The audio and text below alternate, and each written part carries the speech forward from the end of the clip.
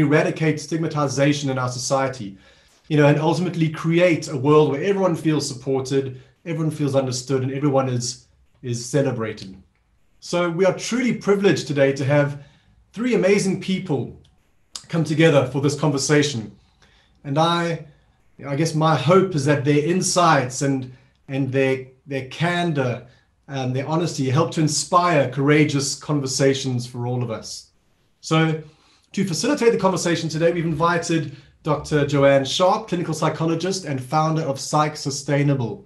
So Jo has extensive training in dialectical behavioral therapy, DBT, and radically open DBT, and is extremely passionate about emotion, with a particular interest in the use and impact of language. So really a perfect fit for this role today. And joining Jo are two genuinely inspiring people, Lady Phyll and Remi Arnold.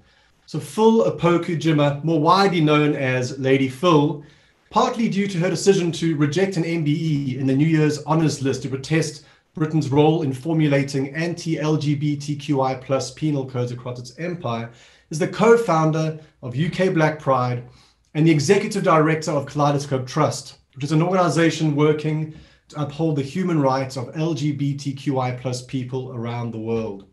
Remi Arnold is a person-centered psychotherapist who works in private practice as well as in partnership with Black Trans Foundation, Black Minds Matter, and Clinic Q.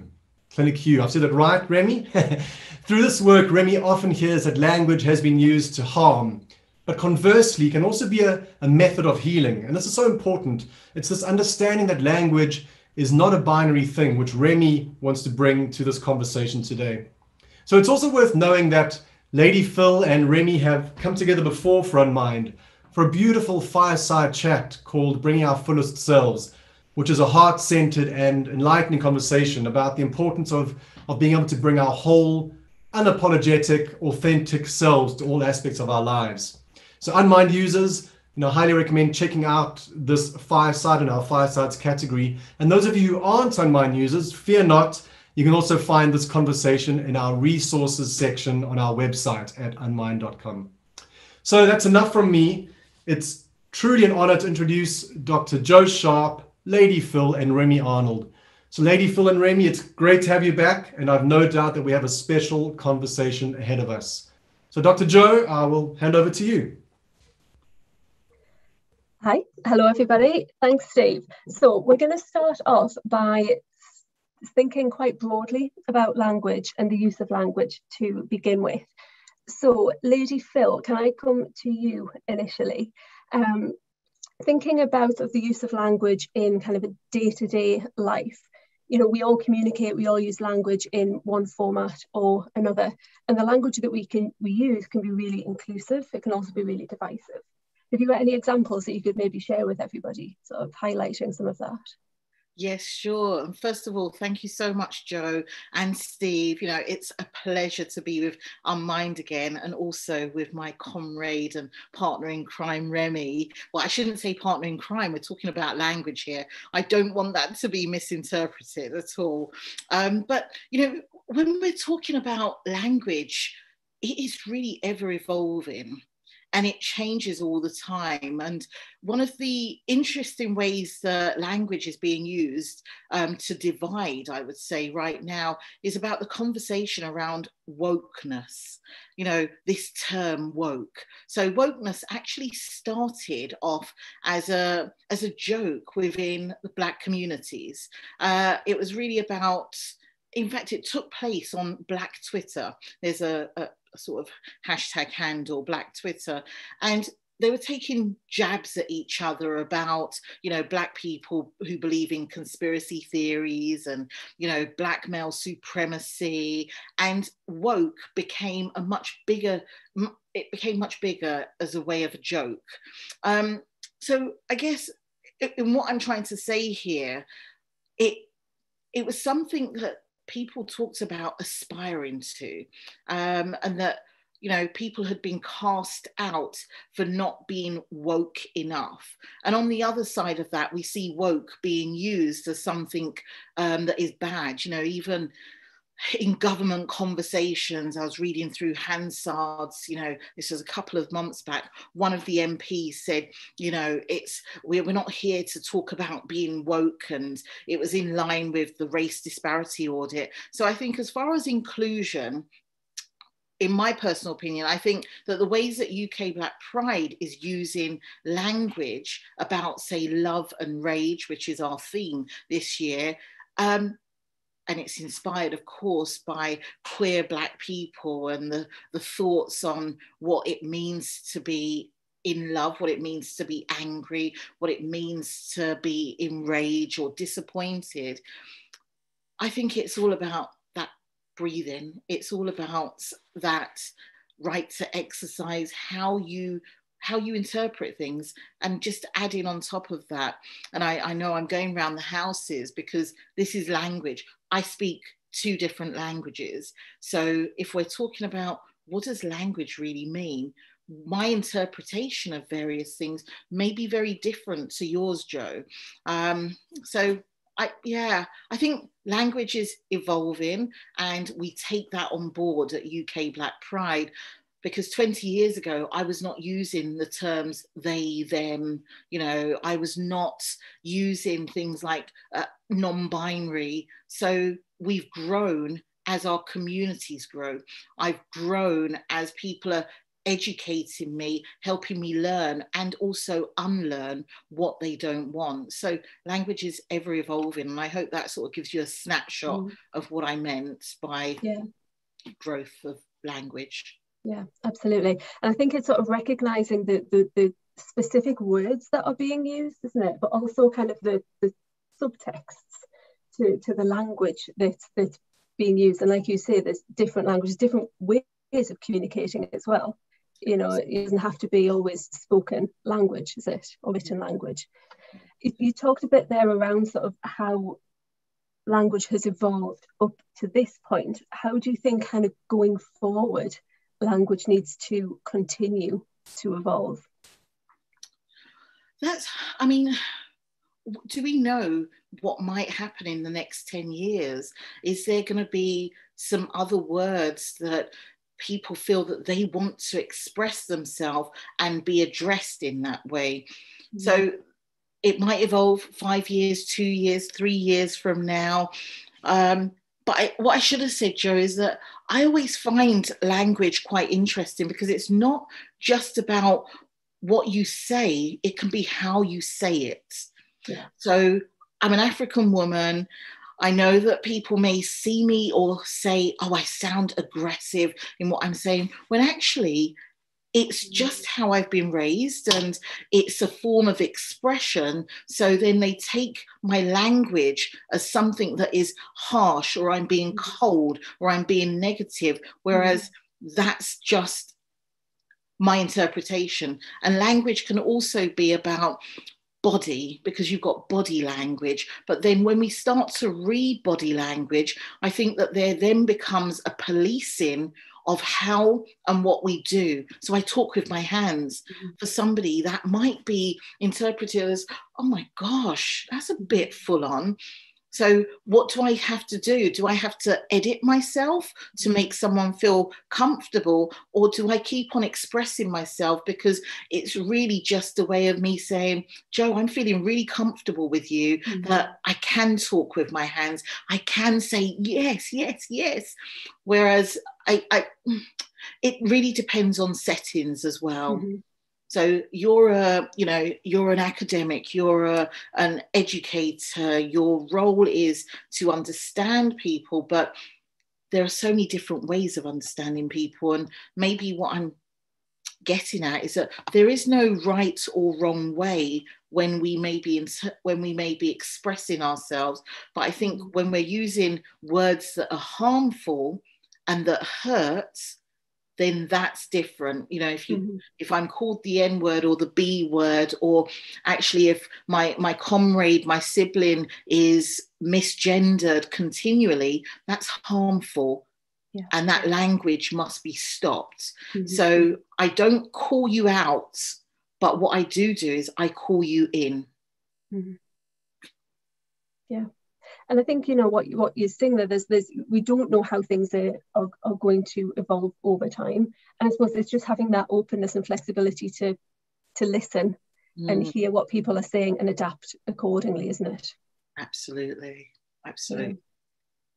And I think we were going to have a poll come up around this, just sort of asking for people's, asking for people's experiences of language and how frequently they experience language that is either they feel is uncomfortable or discriminatory.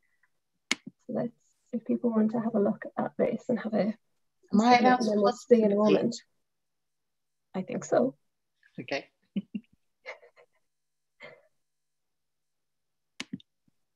But while we're waiting for that, shall we move on to think a little bit about sort of language and how it impacts on mental health? Let me just move this. So, Remi, if you don't mind, can I come to you next? Yeah, so, of course. So, kind of thinking, everything that we've just spoken about there, with Lady Phyll, all has a huge impact on mental health, doesn't it? How do you think that language that we use, that people use in sort of day-to-day life, how does that impact on mental health? How do you see that sort of in your practice? Well, I think picking up on what Lady Phyll said, I love the points that you talked about, how it evolves and we're using them and non-binary. And I'm a them, she, I'm a she, they. I'm all up in that space. And so I think that language, having a way to identify myself, is fantastic. It gives me a sense of community and belonging. But again, it can impact my mental health, of course, harm when that's not acknowledged. When I'm misgendered, I've taken restaurants, like, please stop calling people madam when they sit down, just stop it, get rid of it. And I think also, not only does it cause harm, that's an example how misgendering can actually out me. It could put me at risk. It could, and it does to my community. And that can have a horrible impact on your mental health, a horrible impact on deciding whether to go out because you're not sure what you're going to encounter. And I think, Lady Phyll, when you talked about speaking different languages, I think it's quite interesting because the language we understand around mental health is rooted in English. Who made these definitions, distinctions of people? Are they the people that are defined by these mental health conditions and needs? No, not likely. So sometimes it's harmful because these aren't terms that you'd want to necessarily be associated with. And I think I'm all for reappropriation of language, reclaiming language, taking it back. I've seen that happen in the queer community. The reappropriation of the word queer, it's been reclaimed, we're taking that back, but also acknowledging that for some people that will not be a word that can be reclaimed and will sit in harm. And so I think, for me, if we're having a conversation about language, we have to be talking about accountability to when people will say they've been harmed, because I think that's what impacts the mental health. When you raise something, if you take the courage, if you have the courage, the energy, the spoons to say, okay, that's hurt, and you're met with defensiveness, you're met with someone being like, oh, but I didn't mean it like that. Actually, that can be incredibly harmful. And I'm glad that you brought about the impact on mental health, because sitting in a therapeutic space, talking about experiences, I think sometimes there can be so much emphasis on physical harm, content warning for trauma, sexual harm, sexual abuse, and actually we can minimize language and what people have said and things that can be internalized and can really shape how you view yourself and see yourself in the world. Yeah.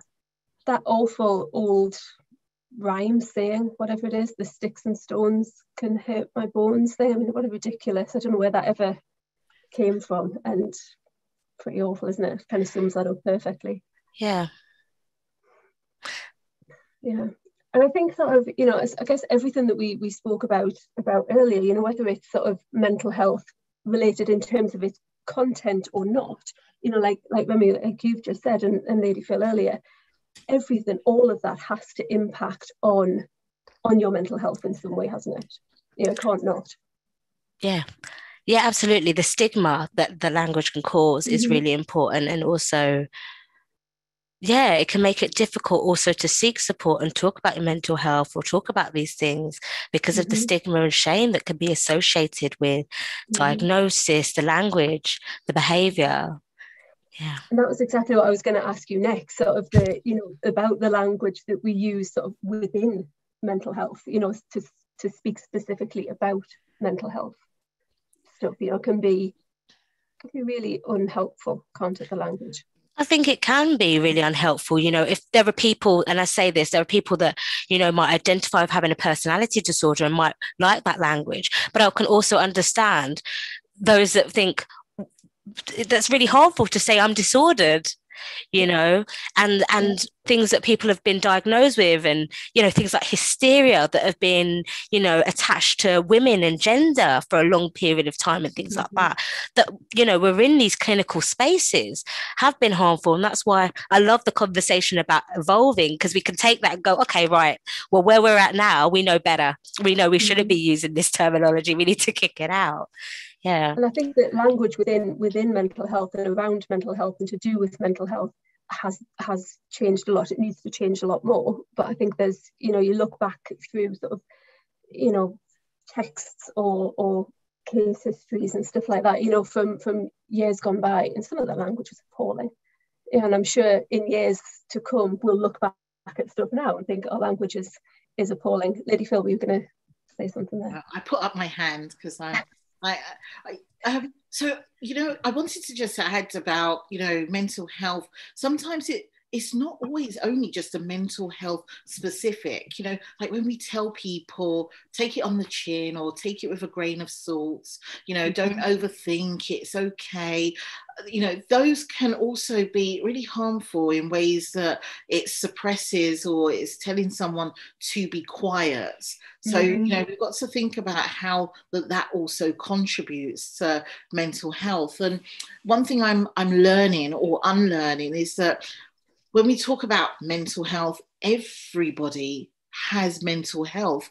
It's when it becomes bad or poor or ill mental health that there are so many different contributing factors to it. And, I was thinking about cognitive disabilities or differently abled or atypical sort of mental health conditions. And all of these things overlap with each other, don't they? And, as they overlap, I then think about Black queer lives and the additional compounding of many different things. And we use the word intersectionality quite a lot in order to ensure that every approach we're taking has an intersectional lens or approach or framework to it.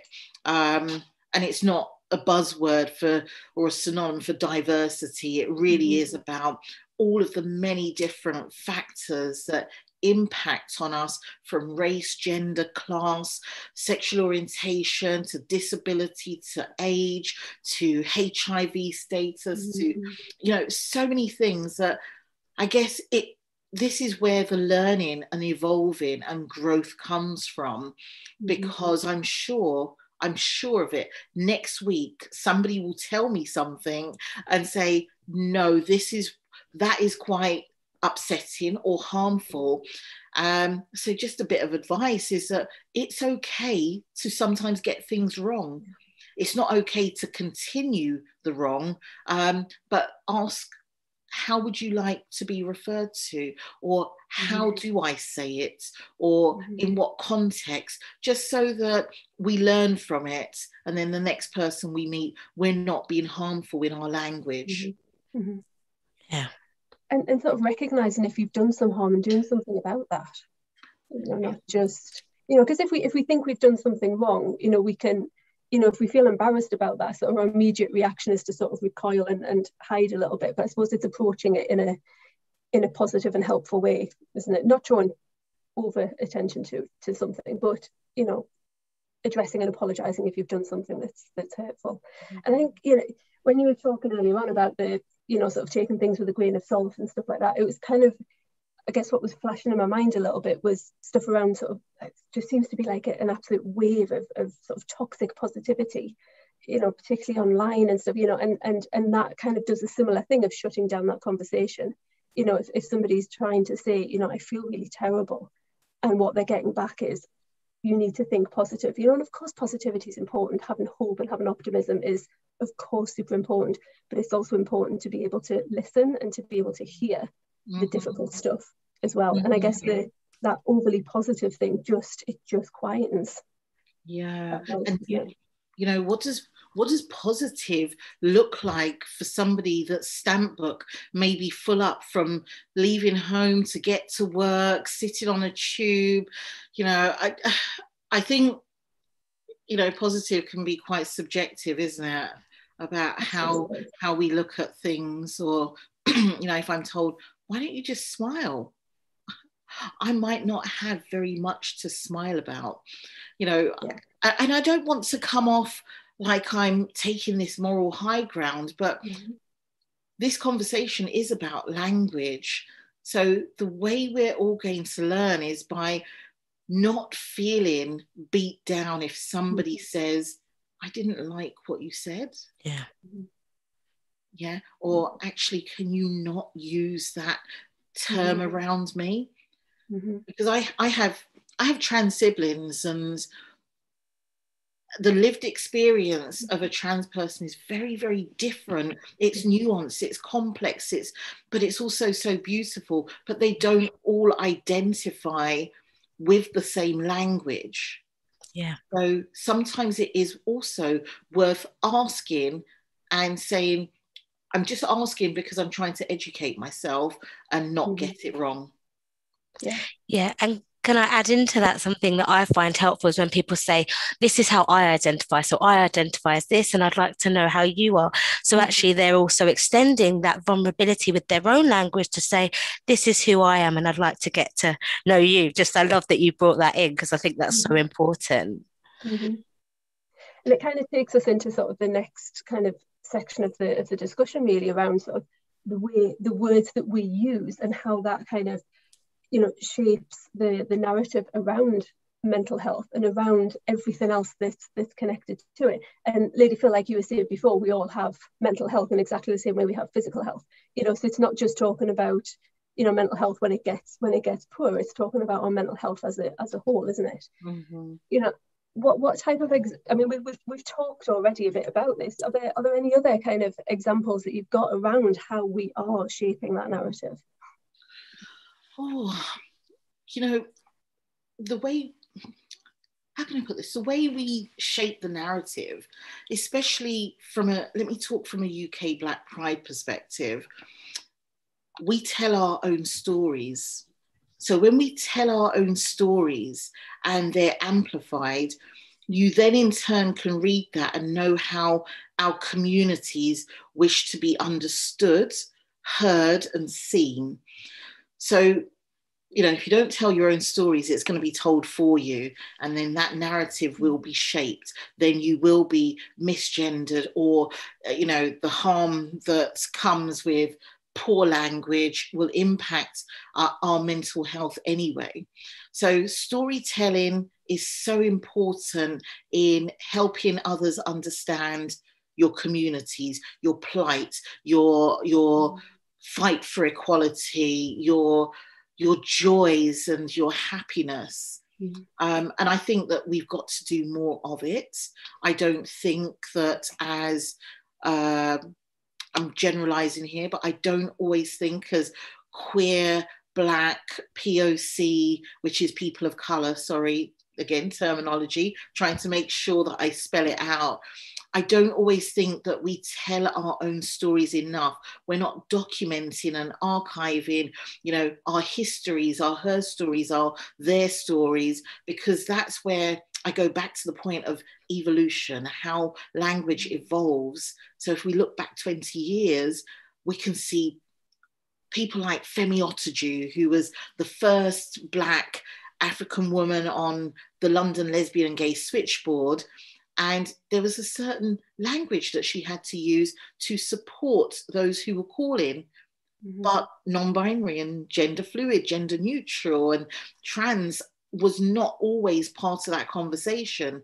But you fast forward now, and I think they've got like document tapes of like the very first conversations, and now they use it in how they operate and what they say and what they don't say anymore to people that use or want to use that service. So narrative shaping is all about knowing what you have said, how you want to say it now, and actually consulting communities about what the language of evolution will look like or should look like. And that there's the power of our language, isn't it? You know, there's the power of the language to make somebody feel really terrible, but there's also the power of your language that can have such an impact in a really positive way for yourself, in terms of being able to say your own story and your own truth, but also other people hearing that. And people who can't speak up for whatever reason, you know, hearing your stories is important, isn't it? Absolutely. And Remi, thinking about sort of how we use our language for our own well-being, because I know sort of I'm certainly guilty at times of being brutal in the way I speak to myself sometimes. I think a lot of us are probably a bit guilty of that. You know, how do we use language, or how can we better use our language for our own well-being? I think sometimes for me, I think it's important to interrogate where that negative language comes from, you know, and I'm like, okay, that's not me. That's someone that's caused harm to me, and I've internalized that. And then I think I'm going to spout that out. So sometimes it is about, catching those, trying gently to catch those moments and be like, where is this coming from? You know, why am I doing the work of the oppressor or the harmer for free? You know, and I say that, and I'm not trivializing it, but just recognizing it, that happens. It's so around us. I think first it's about workplaces, places that we occupy, having a firm affirmations, having positive language being reflected, you know, having images of queer folk, you know, we're having this conversation, Black folk, trans folk over. I think that's an important thing to see. The images, the positive language around you, and being able to internalize that, being able to bring that into yourself. I think that's important. I think for me, part of my practice is journaling. Journaling is an important part of me checking where I am in that moment. I can see how my language has evolved, you know, where I started my queer journey is very different to now. I look back on 14-year-old Remi, thought, oh my God, I knew it all, right? And I have no idea now, but that's important to kind of get that sense of self. And also sometimes to acknowledge my younger self, my inner child, and to connect with them, and to see when I may be having what I would call for myself as a tantrum, and that's not what maybe other people identify. I feel like, okay, so this part of myself, this younger self, hasn't been able to play, and so I try to bring play, laughter, joy into my life, you know, as a way to minimize harm. Yeah, I think play is so important. I think often as we grow older, we lose that fun, you know, that you know, we become a bit too serious, a bit too goal orientated, and lose the doing things just purely for fun and for pleasure. Yeah, and I think actually Lady Phyll and I, we discussed about younger selves and play, where we talked before, and the joy of that. And I think that is such an important thing to engage with. And also, I wanted to be, when I came into this conversation, I was like, I'm not going to name derogatory terms. You all know them. I want to talk about the joy of language as well. You know, so important, having terms to identify with. Yeah. And that's what the point I was going to make. I know that, Lady Phyll, I think you said you spend time with younger queer people, the younger generation, because that's where language is evolving and coming from, you know. And I think that's an important part of the journey as well, to spend time outside of your echo chamber, diversify who you spend time with in order to have different encounters, to learn, to grow, to develop. Yeah. Absolutely. And what you were saying before, I think at 14, you think you know everything, don't you? I think we're all probably a bit guilty of that. But I think it's keeping that open mind, isn't it, to always learning and always hearing, and from all different people.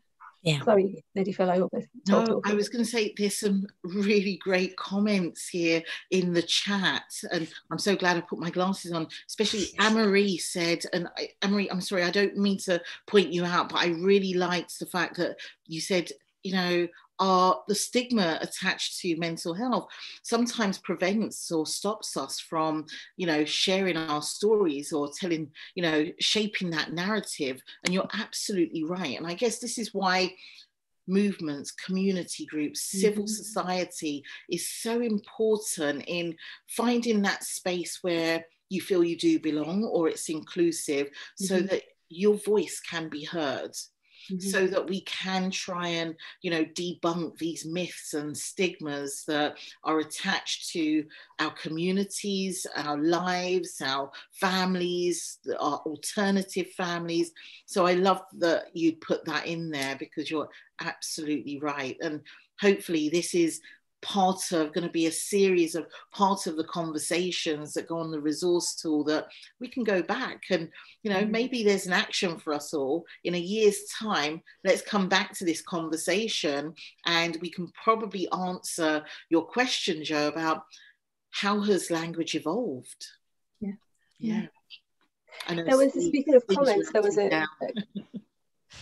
a comment earlier, Lady Phyll, that was asking what you meant when you said you don't call people out, you call people in.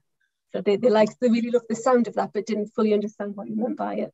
Oh, sorry. So, yeah, I've learned that, there's so much gaslighting and harm to people when they get things wrong, or when they're seen as saying something different, or actually some of this is ignorance around what they know and what they don't know, or how they've been raised or taught that this is how you say something. That I don't berate people, and I'm not going to point the finger and say, how dare you, and call you out and put you all over social media and put you on blast, because actually you may be dealing with your own issues of mental health. You may be challenged by many different things. There may be, trauma that hasn't even been opened up yet. So I don't call people out.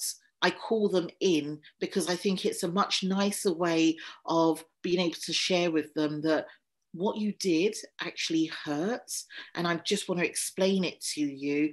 But then there is a calling out when someone continues to do the same thing over and over again intentionally. So calling in for me is, Remi, what you said 2 weeks ago? I just really want to have a conversation about it. I am joking here, because Remi, I love dearly. I think that we've got this level of understanding about, let's unpick and unpack stuff if we don't understand. So I hope that explains the calling in more than the calling out. Yeah, thank you. And whose responsibility is it to change this narrative? Everyone's. But in that, short answer, everyone's responsibility. It's our responsibility to be open and hear. Just like, in that example of you calling someone in, Lady Phyll, you've got to be open. If someone sets that up with the intention of saying, okay, I'd like to go back to a conversation we had, there's some things I want to raise, you have to be open to hearing that and staying with that, which can be difficult. And I think that what came up for me in the calling in, which I think is so powerful, is sometimes I don't have the energy to do that, and that's why allyship, or people who are close to me that might have the energy, I can say, this has harmed me and I need this person to be called in. Maybe once I can see that they're in a place to hear, they're open to listening, I can bring myself into that space. But we also have to acknowledge sometimes it's too harmful.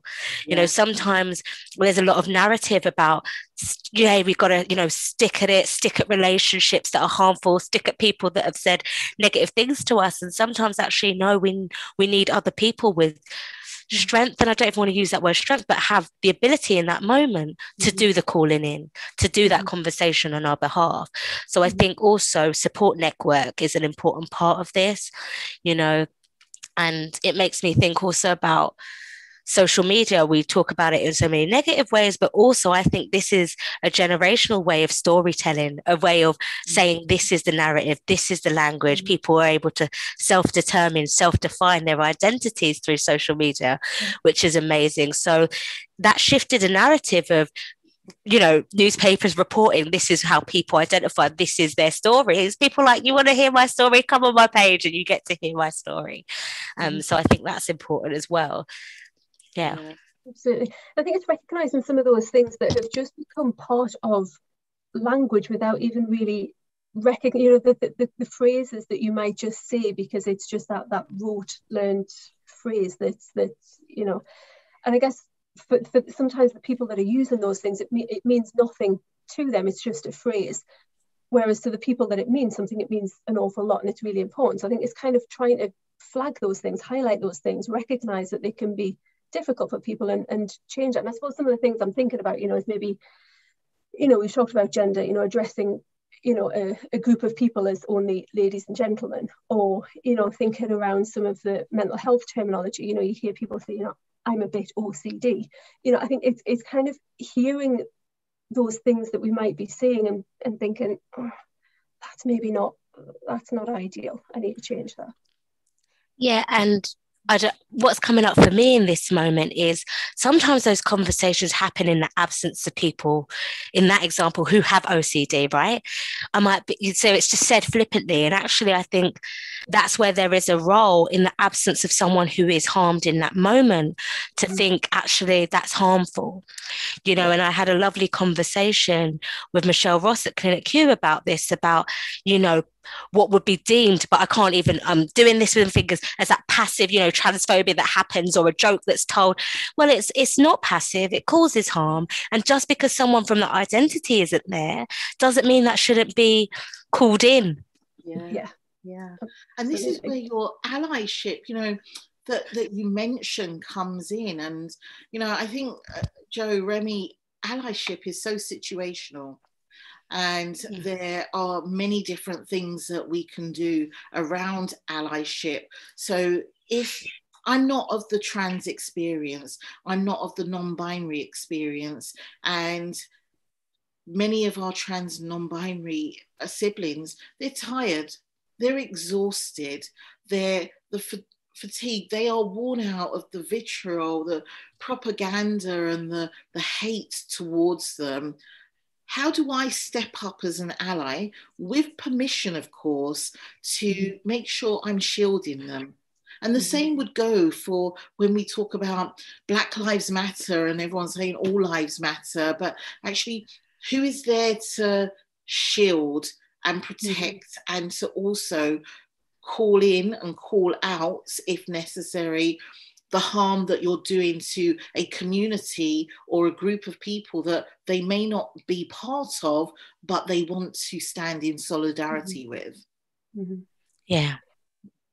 And that maybe leads us into, sorry, Remi, were you going to say something there? No, I was just drawn to saying in the chat about, someone made a comment about language also evolving, but seeing how there's power in language, historic language. I think I'm paraphrasing terribly here, but it just made me want to connect with, I am aware that I have ancestors that had a language that was stolen, that was taken.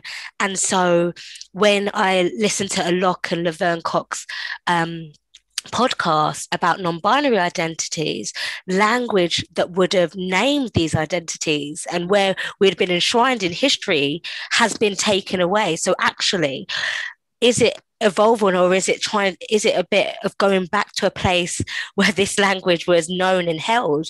I can't know what I don't know, but my deep sense from the histories is that there was language there before, and actually sometimes the removing and the taking away is part of the harm cause. So I'm sorry I haven't been able to name the person or the quote, but that made me think back, and I wanted to just name something about my ancestors who are always with me in conversation. Yeah, that's brilliant, thank you. So kind of moving into sort of the last part of the webinar, I guess we were kind of coming to this really naturally anyway, which is great, but I guess what would be really nice for people to leave the webinar with is, I guess, just a few kind of real helpful take-home actions. So what can people do? What can we do collectively to continue to evolve the narrative around mental health? What can people be taking away and doing? So firstly, I would say listen to people from the communities that are impacted. I think that's such an important point. So speaking to people, listening, consuming your media, your understanding from those with lived experience is so important. Nothing about us without us, I think, is such an important part. And so I think that kind of reform needs to happen, or transformation needs to happen within mental health spaces, that the people that diagnose, that talk about health and illness and all of the language associated with that, aren't top down, aren't looking on and haven't had those experiences. I think that's key for me. So in spaces where you're in workplaces and you're talking about these conversations, or you're writing a policy, right? Who are you inviting? They might not want to be a part of that, that's their choice, but who are you inviting from those communities that might be affected by those policies? I know loads of people writing anti-racist literature at work. Are you involving people of color in these conversations? So that this is a moment, I would say, it's very important. Yeah, I think that's, for me, is really important. And also challenging when people are not around. That's such an important part, because when you have privilege, part of that privilege is you get to switch off. You get to be like, yeah, I'm pro-Black on the march, but when I go home, I don't have, no, it shouldn't be like that. It should be a continuation. And I think that's important for me. Yeah, absolutely. I completely echo that. And I would say, Jo, taking an intersectional approach again to those policies, because as you rightfully said, if you don't want to be involved in shaping that, you have to have a way of being able to consult, whether it's those in the workplace, the employees, whether it's those in the colleges, schools, hospitals, any number of institutions, but making sure you take an intersectional approach, because the way that mental health, which becomes poor or ill, that will play out in Black and POC communities may be very different to that will play out in the LGBT community. So there's so many overlaps. And I guess that conversation is about utilizing the ability to bring or look at those connections, those synergies, the way that our lives interact and interconnect with each other. Listening is the biggest part of what you can do to be better and get better about how you support, how you show up, how you show out, how you stand up, how you sit down, how you show solidarity. And yeah, that's the most I can say. And, keep on educating ourselves. So I always talk about reading, and you mentioned Audre Lorde. I'm like, oh my gosh, Audre Lorde is what has shaped how I see myself and how I'm then able to either articulate or communicate with others about my own journey, my own experience, and how I want to be seen and where I want to show up in places. So it allows for greater conversation. So yeah, communications is key. Yeah. There's stuff there around. There's things popping up in the chat as well around, just trying to take some kindness and compassion. Thinking before you see something. Talking. Somebody mentioned there about recovery colleges and having people that kind of similar to what Remi you were saying. People with lived experience of something. Make sure that the right people are involved in whatever it is that you're doing. And Remi, thinking about how we use our language and change our language around our own well-being, so how we talk to and about ourselves, I guess. Yeah, so I was going to say, I think I would invite everyone to sort of join me? Like, something that is really important for me is affirmation work, is having a daily affirmation practice where I think about something I need to hear. Normally I write it near the mirror so I can look at myself and take those words in. And, I invite everyone here to have an affirmation. And today I really needed it because I'm a beekeeper and my bees have swarmed, which if you keep bees, that is a nightmare. They're right at the neighbours and the neighbour's not here. And it's and I was like, oh, Remi, you're terrible. You're a terrible beekeeper. And really what I needed to communicate to myself is I'm struggling with the fact that I don't have control in this situation, right? and how I'm dealing with that is being really unkind to myself. And so I wrote down something, and I would like to share it with you, which is I am beautiful and I trust in my power. And I'm saying that to myself to just reaffirm and ground myself in these moments where I'm tearing myself down. And so for me, that's been an important part, is, you know, curating, crafting what I say to myself. So as much as I might have these moments where I say things and I catch them, I'm also trying to build in moments of affirmation where I say kind things to myself, where I affirm what I'm doing and my place in the world, right? And so today I am beautiful and I trust in my power. Lovely. That is lovely. That is lovely. I suppose now is a nice time for people to think of their own. Yeah. You know, what is the affirmation that people need themselves to do? Yeah, that's so beautiful, Remi. Today I had to tell myself something. I was challenged by so many different things, and I got to this call a minute before we were due to start, and I told myself earlier on this afternoon that you are enough and absolutely great at what you do. And you have to, and I've got it on a post-it note, which is in my bag over there, because I pulled it out when I went to, before my first meeting. Of me telling myself I'm enough means that I'm not going to beat myself down when not everything goes as well as it should do, because I'm enough. Yeah. Yeah. That's the one that I often say to myself, because my harsh narrative is that I'm not. And so the counter to that is, that's what I need to hear from myself. We've probably got a couple of minutes to go to some questions. Does that sound okay? Yeah, sure. Yeah. So there's one question here, and I apologise, I'm not going to be able to get to, there's loads and loads and loads of questions here. One question here, how do people get past their fear of the reaction of others when delivering feedback about how something has impacted them?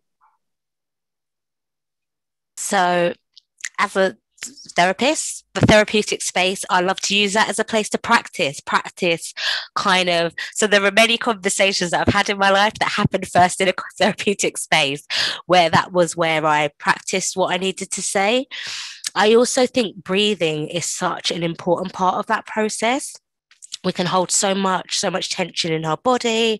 I know I can clam up, and so just remembering to breathe can really help. Breathing through those difficult parts of the conversation can really help, bring those words out of you in a real practical way. So I think I really commend the therapeutic space for a place to practice, and also breathing when you're delivering is so important. Breathing, yes. I was told a couple of years ago to breathe in through my nose for 5 and out through my mouth for 7, and that helped calm some of the nerves. And I think that it's actually it's a practice. It's called something. I'm unfamiliar with what that is, but it's so helpful. I think in giving feedback, and I manage an amazing team, but I've got a lot of people to manage. I prepare beforehand. I give myself some bullet points about, feedback, and I read it back to myself, because how I may have written it may sound harsh. So I may have to, couch it. Not that I'm not going to be open and honest and transparent, but I want it to land well. But I also think of some praise and some great things about the individual that I'm giving this feedback to, and having a nice environment to be able to say it to the individual if giving feedback. If we're walking down the street, buses are going, and, there's people screaming and shouting at each other, I'm not going to turn around and say, well, actually X, Y, and Z, because it's not going to land well. Yeah. So carving out that space to be able to give good quality feedback. Very quickly, there's a question here, and we've talked quite a bit about gender and gender identity. somebody's asking around sort of trying to understand better the use of pronouns. And I suppose this is a perfect example of saying, I don't fully understand this, please explain this. So the use of pronouns and explaining what your pronouns are. And why is that important? Well, I think, yeah, I mean, Lady Phyll, do you want to take this one? No, go ahead. Well, pronouns are quite an interesting one because they're usually used when you're referring to someone else or you're talking about that person in the conversation, which is quite an interesting thing because for me, I don't need to use my pronouns ever, right? But it's about affirming that person's identity in the way I would say would use your pronouns, which are mine are they, she. What are your pronouns, Jo? They, she. I'm happy with, yeah. Yeah, they, she. So, I'm happy with they, them. Yeah, so I use your pronouns to engage with you to say, oh, well, Jo, they said this or Jo said that because I want to affirm you and to be with you and your sense of self when I'm describing you. And that's why it's so important, because when you're not doing that for someone and you're referring to them, one, you're continuing a narrative about them that doesn't align with their sense of self and how harmful that can be. You know, it's such a privilege to be on this call and for you to address me with my name, because that's how I say I see myself in the world. And actually, when people don't do that and they misgender, they're doing that. For me, invariably, they're deciding that I'm not going to refer to you in the way that is important to you, you know. And for most people who don't identify and need that, it's just a given. It's a given. You don't even think about it. People are just organically using your name, your pronouns, not challenging it, and it's giving people that same respect to just be, you know, without question. Yeah, and it's interesting you say that, because I'm so glad you asked Jo, because Jo, I could have misgendered you. I could have, you know, said, oh, she or he or they, and actually that's not how you identify. So it is important that we get this right for that affirming, and also for that individual to feel like we see you. We see you, whether you're called Jo, whether you're called Remi, whether I'm describing you in a meeting context, because you've informed me of how you wish to be identified, how you wish to be seen in this particular space. And it's important that I get that right, because I want to respect you for all that you bring to the table. Yeah. And I also want to bring a nuanced point about pronouns, and that is a very important thing for lots of people, and it should not be ignored. But also we can center that language when actually the trauma and other harm caused with language to trans, non-binary folk, people that don't use these pronouns, is not being acknowledged. And I think that's such an important thing, to acknowledge other harms that are caused by excluding people from these communities in spaces, excluding them from workspaces. You know, that's also very important. You know, so I really want to acknowledge pronouns. It's a part of the journey, but it's not the only thing. And that's why language is so important, because there's other parts of language that are not inclusive beyond pronouns, you know, in terms of space and how you're holding space and all these accessible spaces to these gendered communities. Yeah. A point there, kind of following on from that about titles, are also very frequently assumed, or, you know, kind of, again, sort of with women in particular, you know, very sort of marital status heavy, aren't they, in terms of what your title is. And it's an odd thing, that, isn't it, in terms of titles. But I'm kind of aware we've got sort of 2 minutes to end, so we've kind of run out of time. And I think honestly, if we'd had double the session, we probably could have continued to fill that space. I think it's such an important topic, and a one that's so frequently overlooked, isn't it? Is there anything kind of before we finish? Is there any kind of must say points before we go? I wonder, Jo, if, because there's some beautiful, wonderful comments in the chat, and I don't read that fast because I'm also really focused on you so I wonder if there's things in there that there are questions that maybe we can regroup afterwards and try and respond to them, because there are 300 plus people on the call, which is amazing. And I always want to feel like I've given the most of myself. So after this, only if it's possible that maybe we can respond to some of the comments. Mm-hmm. Yeah, I think that would be lovely. We'll find a way of doing that. Yeah, I was going to say exactly the same thing. I'm like, I don't want to lose it. My sense of grief and loss is just kicking in. So I was glad you named it, Lady Phyll, because you've helped me there. But I think it was just lovely to be in this space together. And I think there is so much to come from this conversation. And for me, I hope that lots of people, this is a beginning. This is a beginning. It's a beginning of them sitting with themselves, the language they use. And and I hope this is the beginning of many more conversations of this nature. Yes, absolutely. And we've got, because we've talked about a lot of stuff, haven't we? And there's some information just popped up on the screen here, which if anybody's kind of really struggled with any of the content, this is just some helpful organisations and resources that you might want to look out and and seek support through. But otherwise, I think we've come to an end. Thank you everybody for being involved sort of in the conversation, but also all of the amazing chat. And we will, like we both say, we'll come back to that. So I hope everyone's enjoyed it as much as the three of us have. And so I think we'll say goodbye and enjoy the rest of your evening, everyone. Yeah. And thank you, Jo, for being such a brilliant moderator and and host. Yeah. Thank you. Yeah. My alarm's just ringing to say we're up.